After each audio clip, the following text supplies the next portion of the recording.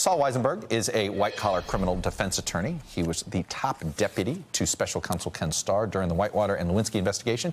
Okay, Saul, I want to start with you because I'm trying to understand, to see if you have an idea of what you think Michael Cohen's strategy is this week in trying to get the very public attention of the special prosecutor. I really don't know exactly what his strategy is. I think it's just as likely that he's still trying to get a pardon as it is that he's trying to get the Southern District or Mueller interested.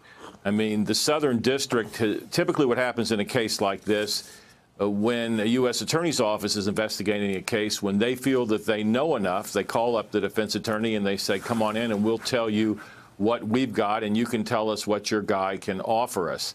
My understanding is that Southern District has not been ready to talk to Mr. Cohen yet. So and as other people have pointed out, it's very weird. If you want your guy to be a government witness, it's very weird to be going out and talking about what he's going to say on TV. No prosecutor likes that.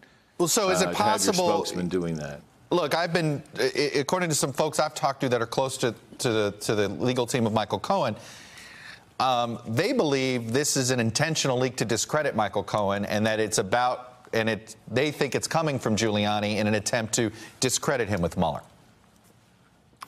I mean, anything's possible. That doesn't make much sense to me. Now, if they know that the news is really bad in this area, it could be a thing where they're putting it out now, and so they can say old news later. I mean, the interesting thing here is this is if it's true, what Cohen is saying, it's certainly very embarrassing to the president, and it may portend problems for Don Jr. because of his congressional testimony. But in terms of the actual meeting and what took place in the meeting, it's very unlikely that it's a crime or that it's a conspiracy, assuming that nothing went beyond that meeting. There's a federal action, Is there action after the meeting? That's where the crime may have taken place, right? Right, and there's a law. There's a campaign finance law, Title 52 U.S. Code 30121, I believe is what it is, that says if you're a foreign national, you cannot offer or donate money or a thing of value to an election campaign. And if you are working for that campaign, you cannot solicit, accept, or receive. Solicit, accept, or receive. And when you think about this, as embarrassing as this episode was, this was not instigated by the Trump people. It came, that email came from the Russians, and they sat down with them for 20 minutes and left. So I think in terms of criminal exposure directly for that meeting, there's not much chance of that. But the real question is, in addition to Don Jr.'s congressional testimony, is what happened after that?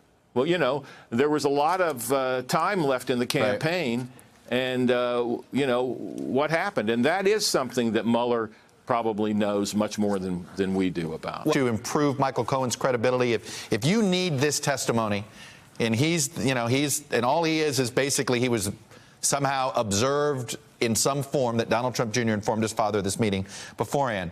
But all you have is his word, right? You don't have a physical piece of corroborating evidence, tape, whatever. How would you go about trying to make Michael Cohen credible to the grand jury?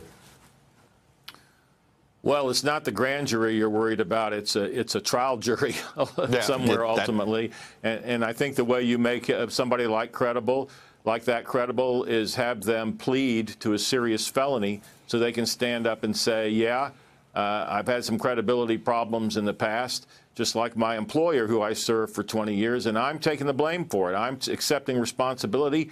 I've pled to a felony. I may be going to prison. I mean, that's the typical way a prosecutor would do it. Hey, Saul, final question for you. The other thing that's sort of been sort of gnawing at me this week, is it possible Mueller's already said no to a sort of a queen or a king for a day meeting with Cohen, and that's why this is so public? Well, anything is possible, but I doubt it. I really do. You think that would be unusual? The way these queen for a day agreements are written, they're really not worth the paper they're written on from the perspective of the defendant. The loopholes in them are big enough to drive a truck through. So Mueller would lose nothing by having such a session with Michael Cohen. And would you expect a session like that to happen sooner rather than later, given where Michael Cohen seems to be at this point? That's the kind of session where, generally speaking, a prosecutor wants to do that when the prosecutor feels that he or she is ready and has a good enough grasp of the case, because you don't want to end up sealing a deal with somebody before you find out everything that they've done. And I would just urge people to keep in mind, when you talk about all this stuff, focus on what the crime is. I understand there are larger issues, political issues, but, you know, what are the alleged crimes? What we're talking about is either a conspiracy to violate these campaign finance laws, or a conspiracy or an agreement having to do with hacking of computers. And so that's really the areas where people around the president and potentially the president are vulnerable. Hello, YouTubers. If you're watching this, it means you've checked out our channel, so thank you. Now do me a favor, subscribe by clicking on that button down there. Click on any of the videos to watch the latest interviews and highlights from MTP Daily and MSNBC. You can get more Beat the Press content every morning in the First Read newsletter. If you're tired of content that you don't know anything about where it came from, you don't have to have that problem with us. NBC News, MSNBC, MTP, and the Meet the Press mindset right here for you on YouTube. Subscribe now.